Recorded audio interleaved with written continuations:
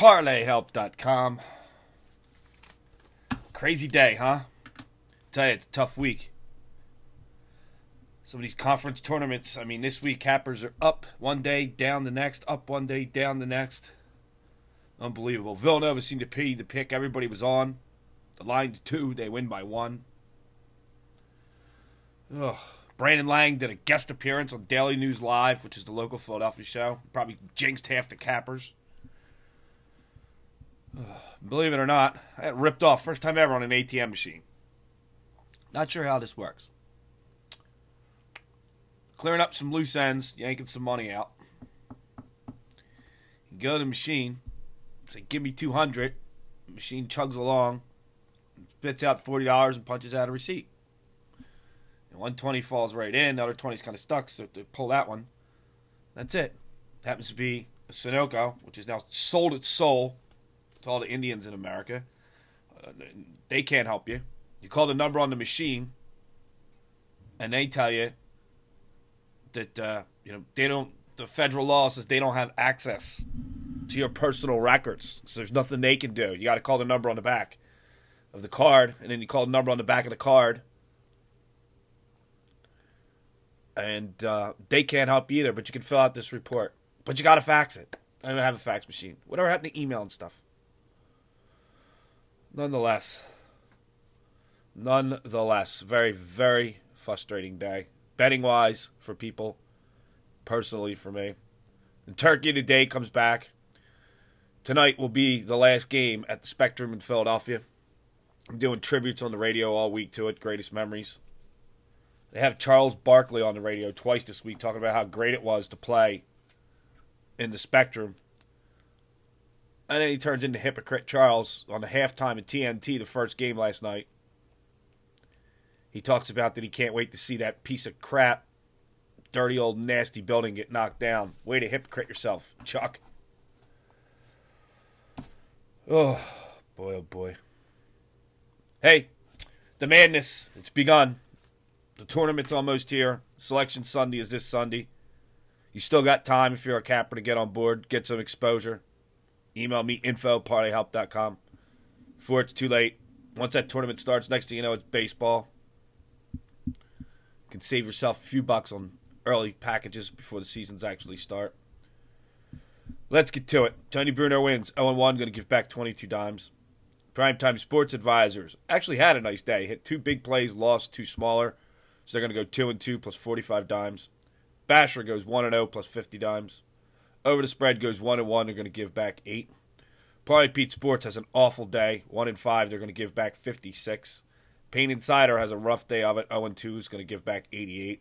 Sharp Edge Plays has their best day of the week so far. 5-1 plus 71 dimes. Mailman 1 play, 1 winner plus 100. Top Shelf Chicago 0-1. Going to give back 25 dimes. Click on that Top Shelf Chicago link. You'll get some video analysis from Mick at Top Shelf Chicago. It's usually very good. Click on TopShelfChicago.com. Also, will point out that his play was the Flyers in the over. There were 2 goals that were canceled within 2 minutes each other. Haven't seen that in a while.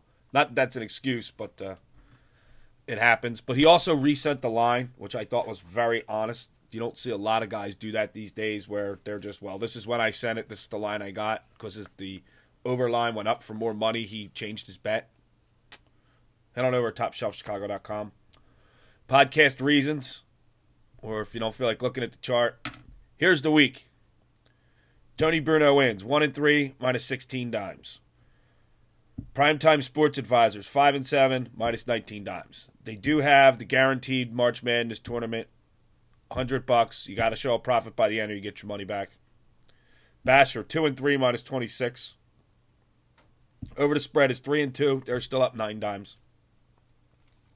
Parlay Pete Sports is 3-9 minus 70.5 dimes. Pain Insider is 3-4 minus 47.5 dimes. Sharp Edge Plays is 10-9 minus 214 dimes. Mailman Delivers is 3-2 plus 80 dimes. Top Shelf Chicago is 2-2 minus 16 units. Ty Davis Sports Investor is 0-1 on the week minus 110 dimes. NBA games starting at noon today, all the way into the night. Full card of NBA. I believe there's only 2 hockey games. There's the report. Did you ever get ripped off on an ATM machine? How does it work? Now I got to wait 30 or 40 days for this process to go through. I need that money to cover my ass for the rest of the rent shit. I usually don't curse on the video. How goddamn frustrating is that? Well, we'll see what happens. The weekend is upon us. And oh, yeah, the best part about it, all these championship tournament games. And today is Friday the 13th. Well, I hope you have a good weekend. We will be back throughout the weekend to update everything.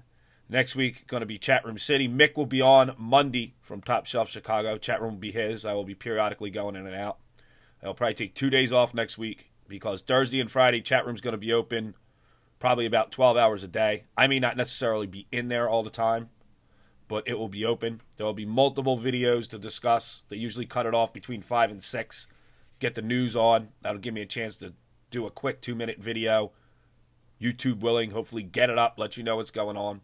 Let you know what cappers may have some later picks coming out. It shall be very interesting. The #1 sports monitor on the internet, ParlayHelp.com. Good luck. Friday the 13th weekend. A lot of teams need to win to get in. A lot of teams aren't going to get in. It'll be a field of 65 with the play-in game. Bracket challenge. Let me know. I'm still looking for guys for fantasy baseball. Still trying to get that worked out. Got 2 cappers on board. I would be a third. Need users. Guess users don't want to go against the cappers. So you're not picking games. You're picking players. We'll do a live draft. It'll be a lot of fun. Free for everybody. We'll let Yahoo host it. All right.